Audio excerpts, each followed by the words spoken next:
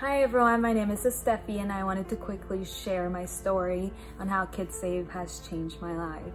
So when I was 7 years old, I realized that no one in my family wanted me. My father was never in the picture, my mother was never focused on me, and my grandparents, who raised my brother, always casted me aside as a burden. I eventually ended up at my godmother's house, who was abusive and would hit me for the smallest things. She eventually turned me into social services. When I was 11, I was told that if I didn't find a family by the age of 12, it would be almost impossible to be adopted.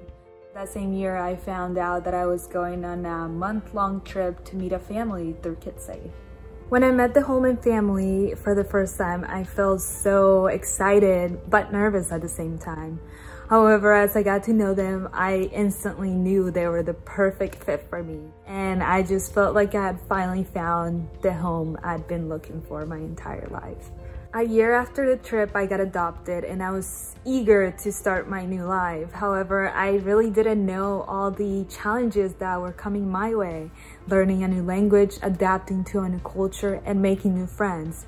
However, all of that taught me positivity, perseverance, and patience. And I feel as though I can now overcome anything that comes my way. I'm proud to say that I just graduated high school and I'll be attending the University of Arizona this fall. I know I wouldn't have been able to accomplish this without the love and support of my family, who make me feel wanted every single day.